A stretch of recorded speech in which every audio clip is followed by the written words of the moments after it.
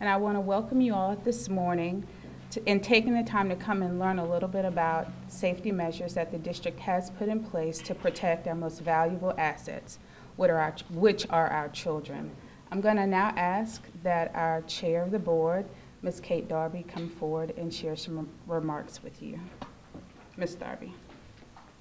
Thank you, Erica. The first thing that I'd like to do is just acknowledge the folks that are here today, taking time out of their very busy days to support these efforts to keep every single child safe in Charleston County. We've got behind me, we've got a number of law enforcement. We have Chief Ritchie from the town of Mount Pleasant. We have Chief Reynolds from the city of Charleston. We have Deputy Chief Watson from the Sheriff's Department.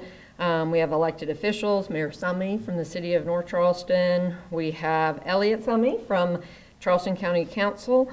We have a few people from our constituent boards, Dr. Helen Frazier and Ms. Matthews from D23. We have Dot Scott from NAACP. If I've missed anybody, I've apologized. So speak up if I've missed anybody representing a particular area. It's great to have you all here. Many times, particularly in this past year, parents have reached out to school board members and staff concerned about school and student safety.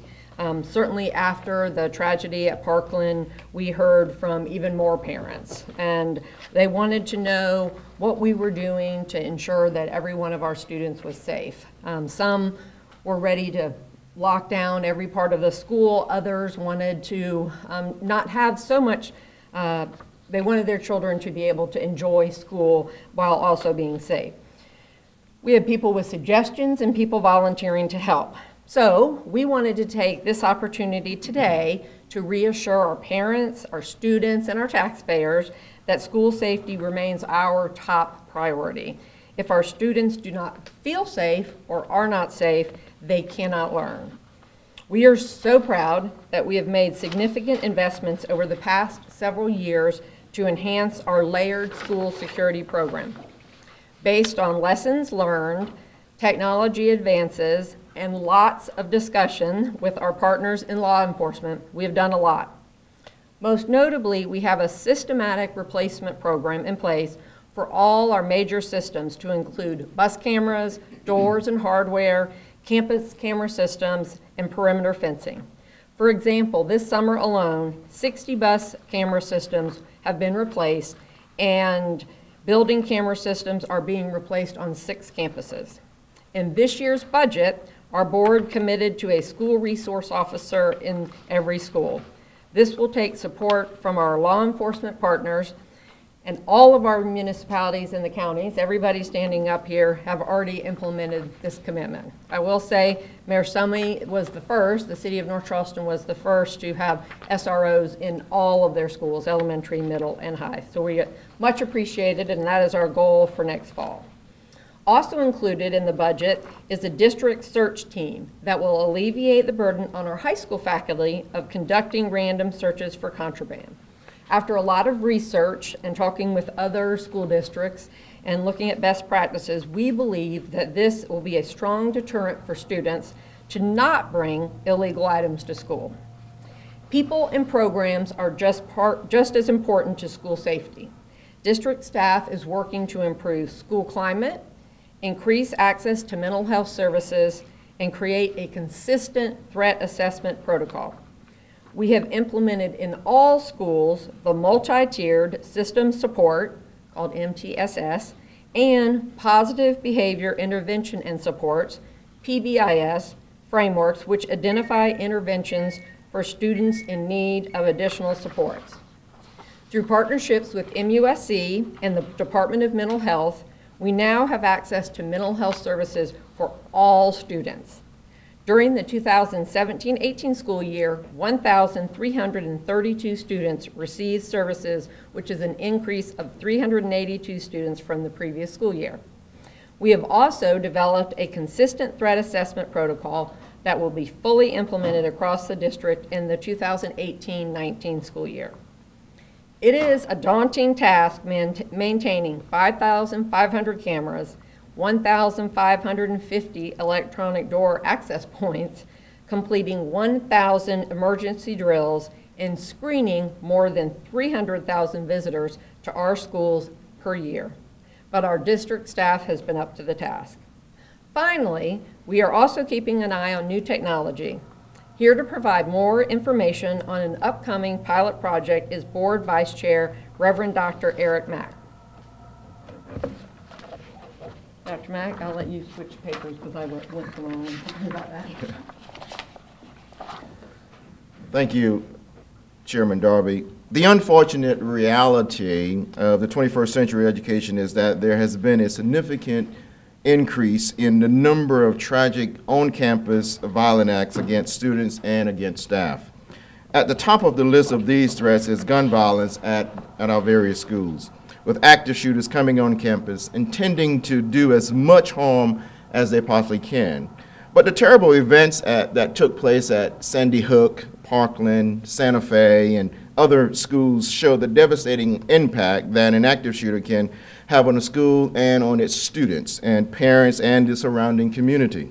Well, the highest priority of the Charleston County School District and its Board of Trustees is safety and security of our school children, and we are continually looking for ways to better protect our students. We cannot, of course, divulge all of the measures that we have taken in the past and will take in the future, but to try and prevent violence at any one of our schools. But there are lessons to be learned from prior school shooting tragedies, and we have taken steps to do our best to never have such a tragedy happen in Charleston County School District. And one of those steps is being introduced today. We are teaming up with a local company, R2P Innovation LLC, on a pilot program designed to provide a level of protection to students not found elsewhere. R2P is in the process of installing a bullet-resistant classroom door in several schools in the district, which will give us an opportunity to test a brand new technology with a goal of protecting our students in the event of an active shooter until proper law enforcement can arrive and deal with an active shooter. It is my expectation that following the pilot program, we will begin exploring the possibility of installing doors. And to provide more information, I would like to introduce Tony Deering, CEO and founder of R2P Innovation. Tony has taken his many years of experience in protecting our nation's men and women in uniform and developing groundbreaking technology that can now be used to protect our nation's greatest asset, our students in schools today. Mr. Deering. There he is. Thanks so much. Thanks so much. Madam Chair, Reverend Mack, much appreciated. Mayor Summy, all our law enforcement officials, elected officials here, I thank you for the opportunity to stand in front of you and talk about the product that we've spent the last 4 years in developing. 13 years ago, there was a clear and present danger to our men and women in uniform. The biggest killer of U.S. forces and coalition forces in theater was the IED. 70% of all U.S. fatalities in theater came from roadside bombs in both Iraq and Afghanistan. The pioneering company that sought out a solution and protected those men and women in uniform was here in Charleston, Force Protection. A lot of you folks know the company. At the height of production, they employed over 2,000 people, produced many thousands of life-saving vehicles that went overseas and protected our men and women in uniform. I came here from South Africa to support that endeavor. Now, over the last 4 years, we've taken the experience that we gleaned in protecting the warfighter and incorporated that into a solution that can now address another clear and present danger, and that is the ever-increasing spike that we see in active shooter events where high-powered military-grade hardware is brought on campus and mass murder is committed. There's a reason why we've not seen more protected doors, bulletproof doors in schools. the technology does not exist to stop an assault rifle round in a door that weighs less than 500 pounds. This is a level 8 door, the UL 752 scale, a commercial scale for bullet resistance. We see in the press a lot of talk of bulletproof backpacks and bulletproof windows. Folks have bulletproof cars. This scale runs from 1 through 8. 1, if you can stop soft-nose 9mm ammunition, pistol rounds, you can say that you have a bulletproof solution. This door has been designed to stop the highest level of ballistic threat in a school. It's a level 8 door and weighs just 260 pounds. And why that is important when you have young folk, 6- and 7-year-old children, being able to open a door, they need to do so effortlessly. So we have a door that's 50% lighter, and then the development of the materials, the ballistic solution that goes into this door, it's now 50% cheaper than any level 8 door that's commercially available. So it's extremely discreet and can be retrofitted to existing school openings, school door openings. So we're very proud of the development that we've made, and we're excited to work with Charleston County School District, and we hope that with this technology, Charleston can once again be at the forefront of providing protective solutions to the most needy and the most vulnerable, the young folk. So without any further ado, I'm open to answer any questions. How much will this cost the school district? Can anybody answer that question, the pilot project? The pilot project, the pilot project will not cost us anything. RTP is putting the doors in 3 schools for us to pilot, and they're covering the cost of that. Are you going to vote next month at your board meeting to put this in all schools? I think based on what we've talked about with our security team, we probably need a longer time than that to pilot the doors. I think we want to make sure, you know, they fit well, the kids can open it, and they can stand up to kids opening and closing them all day, the hinges, the frame. So I think it'll be a little longer than a month for us to pilot them. I think we'll have them in place, I think, in the next 3 weeks or so. So they'll be in place when school starts, and we'll see how they go. And then will the door be in place at every entrance to the 3 schools? Their classroom doors, the current door we're looking at, or you see here today, is a classroom door. We've talked about front entrance doors, but right now we're doing classroom doors. And it'll be all classroom doors inside those 3 schools? It's not all classroom doors. We're putting them in a couple of places in those schools. How are the pilot schools chosen? You can have, the pilot schools were chosen. We wanted to do schools kind of across the district. We've got a high school and then 2 elementary schools. The R2P staff came in and looked and worked with our security staff on what makes sense, what's a door that's going to get a lot of use, those type of things. And can you disclose what schools those are? We're not going to disclose which schools those are right now, just because we want to maintain the privacy for those schools. At some point, you know, once the pilot's finished, we may be able to do that, but we really, there are a number of things that we do security-wise that we don't disclose, just because it's a way we can keep our students safe. And any chance we can know the price tag on a door like that, one of the classroom doors? The door is configurable to different designs, so variables would be the size of the window, the finish of the door, dependent upon the location that the door is being fit into, and obviously hardware as well. So that's a variable, but a ballpark figure is about $4,000 per door, dependent upon how the door is configured. But that does not include installation. What's it made of? If I could tell you, a secret sauce. Yeah. It's a highly resistant ballistic material that's been developed over the last 4 years.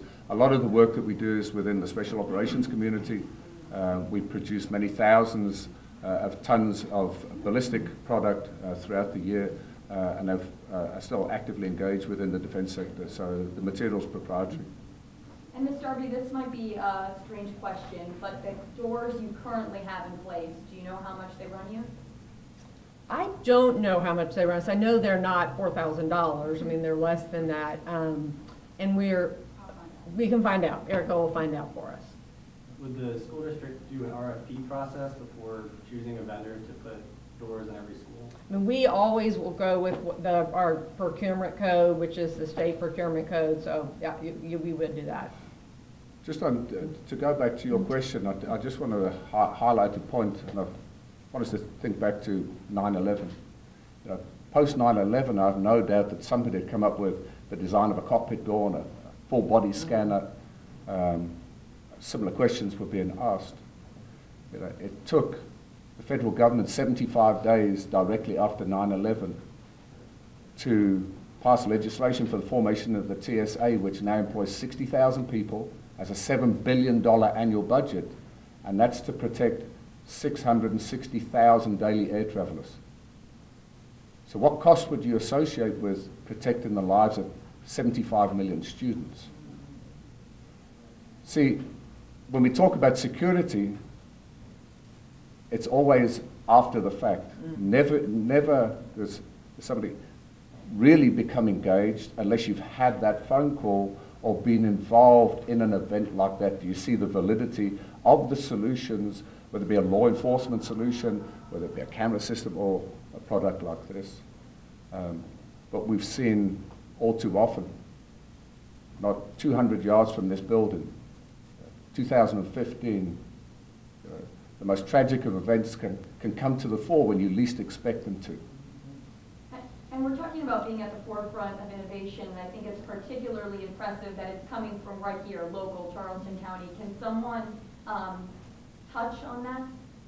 Yeah, so my primary business is at Pegasus Steel. We employ 260 folks, and we're out in Goose Creek. We have 3 facilities, and we produce product from assemblies that go into nuclear submarines, mine-resistant vehicles, and bullet and blast-resistant solutions for the U.S. government. If the door project does, and I have no doubt that it will evolve, it would have a massive impact for the local economy. Do any other schools in the country have these doors yet, or the state? They do not. As you know yourself, Harv, you were at the launch 11, 12 weeks ago. So this is a work in progress, and we appreciate all the commentary and feedback that we get from the folks out within the community. So we'll be the first in the country to have it? Absolutely. Quick rough and dirty math here. I mean, let's say there are 25 classroom doors per school. I don't know, average.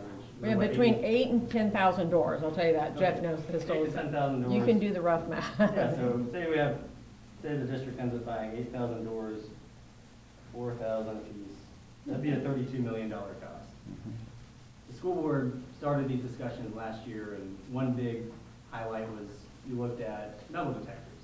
Right. And you did sort of a cost-benefit analysis and said, you know, it really, for the cost of running these things and manning them, the benefit isn't really worth it. Will the district do a similar analysis to determine if 32 million plus is worth it to install these in every school? Sure, yes, I think we will. And I'll say, you were there when we were talking about the metal detectors. Our security staff team, after the tragedy in Parkland, I mean, they went and reassessed everything that we were doing, and they presented a number of options to the board that they were, thought would be helpful to us. That's how we got this traveling team that's going to be, doing searches at high schools. We've also, in the budget, approved having an emergency manager who will go and help every single school with their emergency plan, and they have some kind of an issue, help them assess that.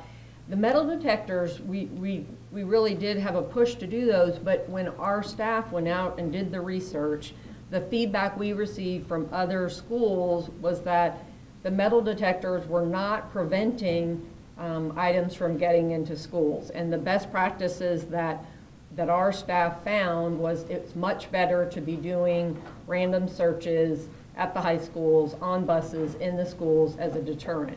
because with the metal detectors, you know, if you think about, you go through that process of going in the school, but somebody can reach out a window and get something. So, I mean, that's why we made that decision, was a number of factors, what would cost. I think what we've talked about in talking with staff is that we're obviously in process of building or renovating a number of schools. I think if we were to do something with the doors, we would obviously phase that over time based on what we were doing in schools. And if you follow things in Charleston County, if you went to a school 5 years ago, you would be able, on a weekend, you'd be able to go in to the playground and your children or grandchildren can play on the playground. Now, we've got perimeter fencing, and the only people who are going into that school are people who have been approved or work there, or students who go there. So there are lots of things that we're doing across the district to improve safety. Going back to the search team, will these be law enforcement officers or civilian district staff? Who's going to be on the search team? There'll be new people, new staff will be hired. They may have law enforcement backgrounds, but they have staff. That staff hasn't been hired yet. And what kind of contraband? Are they looking for weapons specifically, or are they also going to be looking for drugs? Primarily, they're going to be looking for weapons. So let me just add that as we begin to look at the new technology with the bulletproof doors, of course, if we begin to look back at the different shootings that have taken places, a lot of the metal detectors were not the deterrent or the active shooter not getting in. But we learned that some of these students that were shot were actually shot inside the classroom. So the question then becomes, what if we had bulletproof doors stationed in those particular schools? How many lives will we save? So if we go back and we look at the costs, and I always ask the question, well, where is the cutoff line for the cost of a life? You know, where do we put that price tag? So I understand that cost is an object or at the forefront, but I also say that the lives of our students that goes to school every day is critically important to us. And with this new technology, we are trying to get in front of what may be an issue that could possibly happen right here in Charleston County. And at some point, we want to be ready, and prayerfully, it doesn't come our way. So they're bulletproof. I mean, but in terms of breaking into one, do they have a particularly resilient deadbolt or something? I mean, in terms of just like breaking into it. So the door is nigh unbreachable without the use of HME, what we term homemade explosive. Certainly the door could not be breached physically by a human person or breached ballistically. Any And other when we questions? talk about the $2.3 million that were approved for SROs, this, like, for example, I know the pilot program is coming without a fee, but the contraband, those additional hires, is that being taken from that money, or is Yeah, that completely? nope, that's all part. So the three big safety things we approved in the budget were increasing SROs so that we have them at all schools, which we didn't have them at most elementary schools before, except in North Charleston. And now Mount Pleasant put them in the spring. So that's getting them across the board. The contraband kind of search team, and then the emergency manager is the term I'll call, so the person who will help schools with their emergency planning. I mean, right now, we have a very lean staff, and so this person will be focused on just working directly with the schools on their emergency planning. And in So- total, I know it's 3 schools, how many doors is it? Do you want to share? So we want to keep it at the fact that it's 3 doors that's being piloting throughout those particular schools. So we want to know that there will be a door, at least a door in each school. Yeah. So, but we want to keep it at that level for right now. So before we go any further, we do have. One door at each school or a door at each classroom at 3 schools? We're piloting 3 different schools, but there will be at least a door in each one of those schools. Okay, so we want to keep it just there. But before we wrap up, we do have our mayor here from North Charleston who would like to say something to us, and we have county council here, we have our chiefs here from the different precincts that would like for them to say, because the support of them here just reinforces what we're trying to do as far as Charleston County is concerned and how we're trying to make sure our students are safe. Since Sandy Brook, we put 31 police officers in schools in the city of North Charleston. That's to the tune of about $2 million per year that we spend to put police officers in our schools. A police officer is a deterrent. They're not a complete answer to the problem. These doors, and what I've been talking, and in my opinion, is that it gives you time to get faster response. One police officer can't cure the problem, but the longer you can keep somebody from getting to these children is the key component. And we're talking about the millions of dollars it's going to cost. You break that down in a 10-year bond, you're talking about $500,000 a year. We've got 50,000 students. That's $10 per year per child. How much is life worth? I mean, we have to look at that. These are our kids, and we have to protect them. And I just salute the school district for stepping up to the plate to start putting police officers in all elementary and middle schools, and the middle and high schools, and looking at the elementary schools. I can tell you the relationships that are built between those officers in those schools and the people that work there and the young people that go there is unbelievable how it works for the whole community. It develops that trust factor that we have to be successful, and without it, it doesn't. And I can tell you that the school district, this is a big step for them. We furnish Dorchester County schools as well. High schools, we've actually got, and one as big as Fort Dorchester, got 2.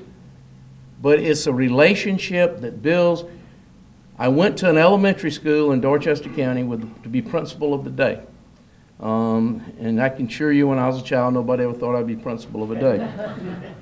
But I walked through with this principal, and I was totally amazed. Every child we met in the hall, she called them by their name. I mean, I'm not good at that. And there was this young kid, about this big, sitting in the hall. He'd been put out of class. And she walked up to him and said, you know, what's going on? I got in trouble. I mean, so we took him down the hall to a break room, got him a Coca-Cola and a little snack, and was talking to him, and come to find out, he had been hurt at home the night before. He'd been hit in the head. And so his feelings had carried over into the school.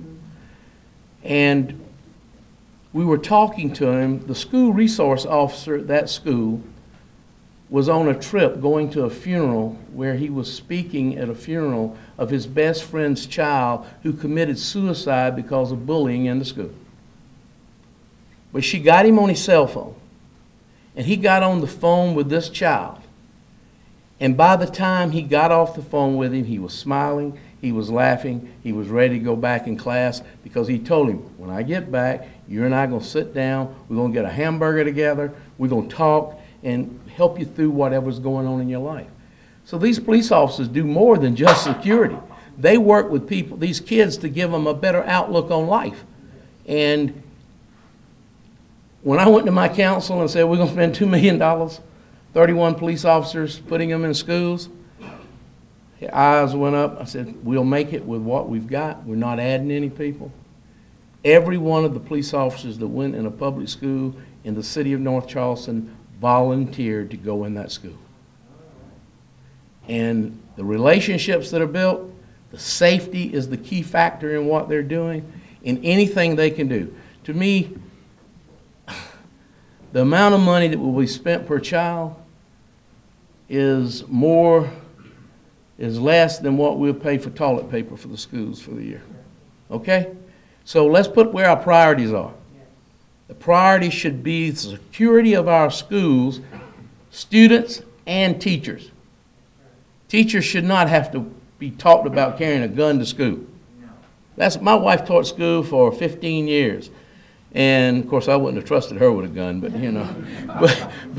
but the bottom line is the safety is not teachers' responsibility, especially in a state. I read it yesterday and I got so upset. The starting salary of a teacher can't be below $32,000. Starting salary for a police officer in my city is $42,500. The starting salary of the gentleman who's riding the back of my garbage truck by next year will be $32,000. So let's not put any more burden on the school district trying to keep teachers and hire teachers. Let's do something that's going to put them in a safer environment. And again, the security people here at the school district, the board especially, has stepped up to the plate, and I want to tell them the city of North Charleston truly appreciates what you're doing.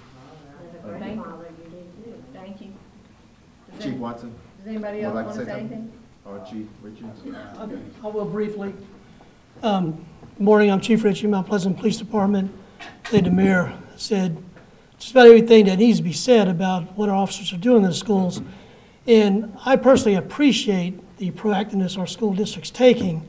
And if you look in this room, Charleston County is very special. We have strong relationships with the city, the county, North Charleston. All our police departments work closely together. So if there is an incident at school, you're not just getting a response from North Charleston or the county or the city. All these officers are headed to that school. So that's something that's going on from the law enforcement side of it, where we train together, we work together, so it's seamless. There's no questions about what's happening if we, God forbid, we have an incident. And again, things like the door or any security efforts we can do are appreciated or needed. And I love that that's being explored. But I think one of the biggest things that I just want to leave with this conference is, kind of look at mental health. We cannot forget the mental health. Just this past school year, I knew of 3 incidents that, and Mayor, again, you talking about the relationships our SROs have, where we had strong relationships with our student body who came to our SROs and says, I think somebody may be planning something, or at least they're making comments, or they're tweeting, or they're Facebooking something of concern, that allowed us to intervene, to get involved with not only the school and their counselors, but with mental health counselors, to remove that threat. And again, have no idea if we stopped an incident, but at least we provided some mental health assistance to those young people. And I think you could hear other stories from other jurisdictions as well, but that's just Mount Pleasant. So, and you did hear it, we do have, all of our schools are now covered. Our council stepped up as well and got the funding, so we're providing our elementary schools with security. So again, appreciate the efforts, appreciate the proactiveness. We got a lot of work to do, and I think these partnerships with our students, when they see something, say something, or hear something, say something, is huge for us, so we can get ahead of it. Appreciate it. Thank you. Thank you. You mentioned consistent threat assessment protocol when you're talking about the mental health issue. Who's writing that protocol and who's going to be trained in it? I don't know if you know Jennifer Coker, who's the person who's in charge of alternative programs. She and her team have worked on, they're the reason that we've implemented the PBIS across all of our schools. So she'll be working with Michael Reidenbach and their teams, and then I think as many people as possible will be trained. Okay. Anybody else want to say something? Luther Reynolds, Chief, Charleston Police Department. I think most of what needs to be said has been said. What I would just observe is a picture that you see here is a very healthy picture, and that is collaboration. Everybody working together, sharing ideas, focused on keeping our kids safe. It's a very complex challenge. It's not an easy thing. We need to be strategic about it. It's been referenced already that there's finite resources, finite fiscal capacity. We have to work together, which we're doing, to do everything possible to keep our kids safe. The biggest thing that we talk about is see something, say something. And what does that mean? It means that it starts with having a relationship, which has been referenced by the mayor and the chair of the school board and everybody else today. We have to have trust among our staff, among our officers, the teachers, school security, and that's what we're working on every single day, building those relationships so that meaningful information comes forward on a regular basis. Every single day in our school district, there's an exchange of information, ideas, there's a strategy. Our officers are well trained, they're well equipped, but those relationships are probably the most important piece. So when that information is shared, that we act upon it, that we know at night, on the weekends, if there's things on social media, if parents have concerns, if the teachers, the principals, the staff from school security have a problem, that we react to that in a timely way, in an effective way. Internally in our police agencies, that our patrol officers, our SROs, our investigators, our command, everybody's talking regularly. Because what can happen, and we know that there's indicators in a lot of these events that occur, pre-event indicators, things that are on social media, mental health issues, changes in behavior, comments that occur, emails and letters, things like that. When those things occur, we need to be tuned in, we need to react appropriately, and we have to have that relationship and that trust, and we have to have collaboration. There's not any one easy solution. Working together is the best effective way. There's a lot of data, there's a research that shows that if we work together, if we're communicating regularly, we're going to be a lot more effective. So I think we're doing that here. This is a show of that. If you could take a picture of this team together, put a frame around it. It's not about any one thing. It's about us collectively working together and saying this is the highest priority. We want to create an environment where we're not invasive, we're not intrusive, where we're very careful about what we do in the schools, but at the same time, we create an environment that's safe for our kids, not just in terms of crime and violence, but traffic and pedestrians and bicycles and all those things that are coming up that are going to start in the beginning of the new school year. How are we talking to each other about all those issues, and how are we focused on that so that we keep our kids safe so that they can learn? That's the whole purpose of schools. How can we work together to make sure we have that environment?